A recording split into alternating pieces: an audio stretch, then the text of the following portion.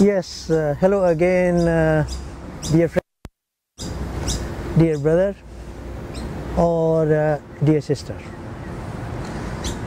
So continuing, on our path to finding this, what we call absolute happiness, or unconditional happiness, or a happiness which has no conditions. But tell me one thing, how are you actually going to find this, what you call the state of unconditional happiness, if you really do not know about yourself? If you are not fully familiar with who you really are, right? So the focus of this video is to try and give you some idea, so that you can reflect a little bit more deeply. You look at yourself. Basically, what do? You get up in the morning, and right from morning, you reflect on yourself till the time you go to sleep. You are just busy in whatever you want to do, right? And being so busy, not only this life, many lives have gone.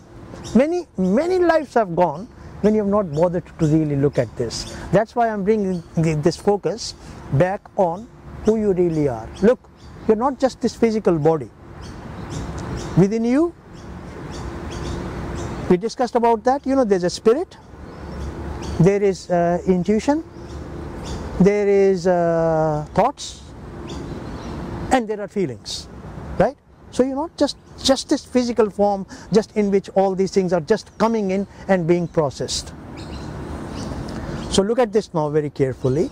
With respect to this physical plane, you have a physical body, right? With respect to the estil plane, you have what you call is estil body, right? Why? Because your estil body is the very source from where emotions are coming in, right? With respect to the mental plane, you actually have a mental body, right? Why? Because your mental body is the source connecting with the mental plane from which is the source of all these thoughts that flow into you, right? Now going beyond this, that is basically just your basic bodies, right? Going beyond that, you have what you call as an intuitive body, which is connected with the plane of intuition.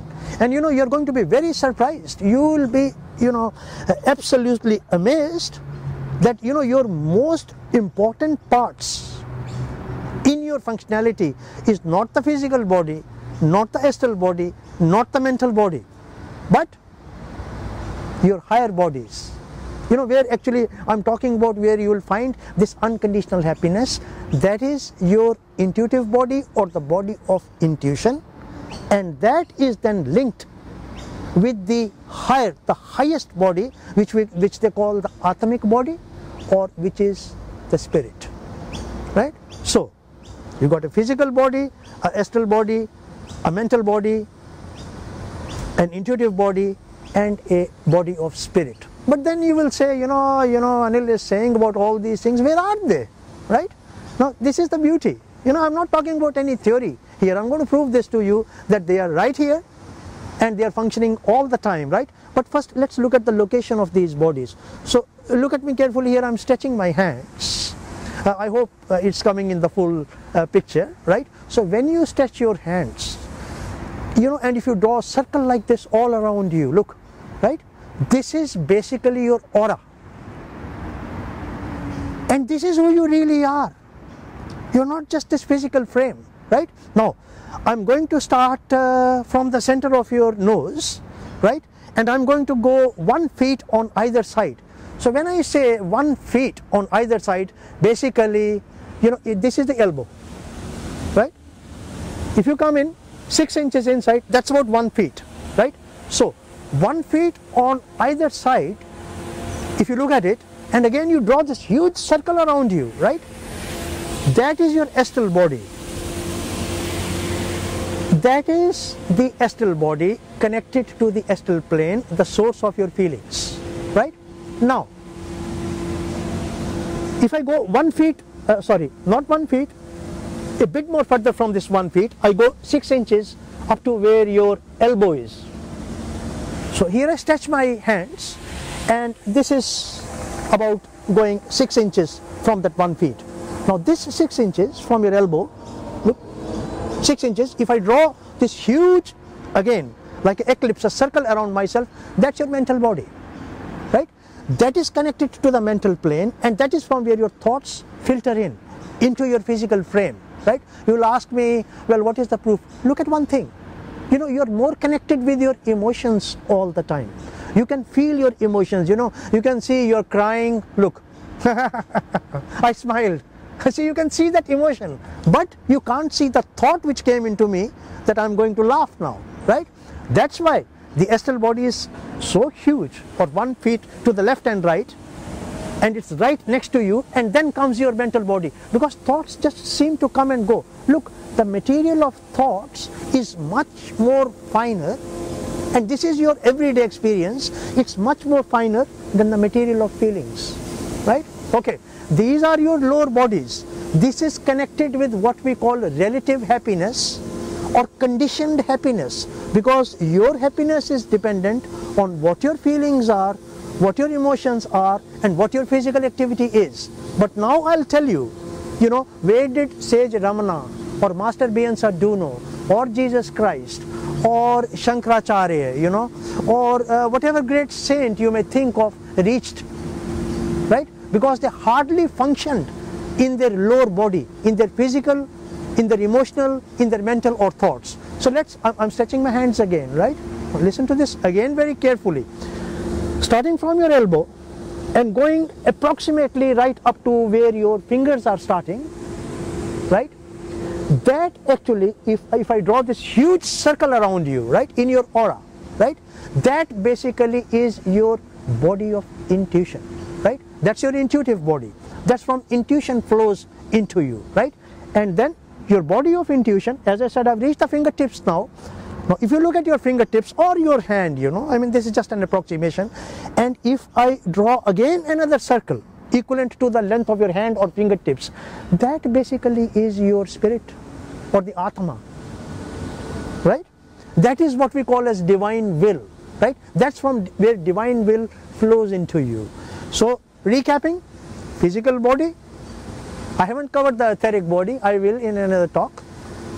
Astral body, then mental body, then the body of intuition, and then the spirit. So, okay, look, that's fine.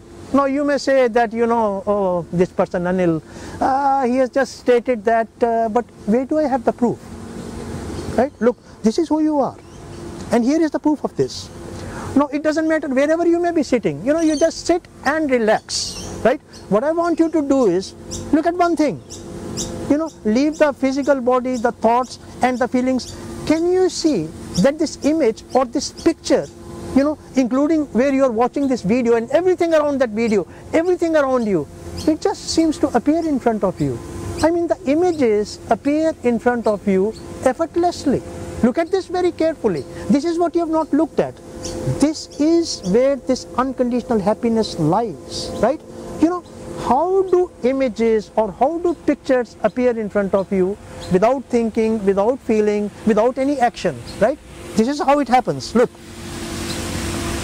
you know, from where your spirit is, that is the source of divine will. That acts on your intuitive body, that acts on the divine intuition. So when the divine will from the spirit or your spirit body acts on your intuition or the divine intuition of your intuitive body, that is how you see these images intuitively. Look, there is no thought, there is no feeling. Now I'm going to take an example, right? This is a mobile, right? This is my mobile, right? I want you to look at it. So you can see that the image of this mobile as well appears in front of me, but I'm going to put a question to you, what is this? And then you will say, yeah, this is a mobile. So now just look at it. First the image appeared, then I said look at it. Intuitively, you know, you're looking at that, and then I said, what is it? You will say, or I'm saying, this is a mobile. So the moment I say that this object, it is a mobile, what is that? That's a thought flowing into you. Look, when you stretch your arms, now your mental body is active, right? And then I ask you, what's the color of this mobile? Of course it is gray, right? That's another thought which flows into you. But now if I say that this gray color, if I change it into a red color with some black spots, well, I won't like it. Because red color with black spots, maybe it's for girls, right? Maybe it's not for me. But some of you may like it, right? So now what happened? Now suddenly we have a liking for a red color or gray color or blue color. So you see, from that thought came feeling. So your estil body is active now, right? And then last of all, where is all this happening? Look, I'm sitting here in a park and I've got these 3 friends of mine, they're shooting this video, right? And some of them, they don't want to appear on the video. I do want to really call them, but anyway, we look at it in another video, right? If they want to, it's their desire. So all this is actually happening here in this park in Sydney. We call it Hyde Park. I'm sitting here on a bench. This is all the physical plane, right? So that's where it is actually happening. So this is how your lower and higher bodies, they interact with each other, right? So I hope that now you really reflect upon this. This is a real practical example where you can see the functioning of the different bodies in your aura, and you can actually see the functioning of the different planes as well. Look, intuitively images appear in front of you, and look, 100 lives have gone. And look at yourself now, from childhood until now. Has this ever changed? This has never changed. Why? Because this is your higher nature. This is what you call God, right? This is your changeless nature. I remember the words of a poem. We are always conscious of that which changes, isn't it? But are you ever conscious of that which does not change? And this is what never changes. The appearance of images intuitively never changes, right? But everything that changes is your thoughts are changing, your feelings are changing, your physical activity is changing. So now we have gone a little bit deeper. So this is who you are. Now you got to understand, do you want to live in the higher nature, where there is unbroken peace and it is not dependent on these external circumstances, these so-called lower desires of yours? Because your desires are temporary. Whatever you wish, whatever you desire, that's all going to disappear, right? But your spirit and your intuitive body will never disappear. It's always been there. It will always be there. This is what the great sages or the great Buddha or the great Jesus Christ or the great Beyonce Duno realized, and this is what they lived in. This is how I too realized, That's why I'm talking about this and trying to pass it on to you. Because, look, don't think that you've just got your own family. We are a huge family of human beings, in which I consider all of you as my friends, my brothers and sisters, and I want you to be probably the way I have become. Okay, we'll finish this video here and continue. Thank you.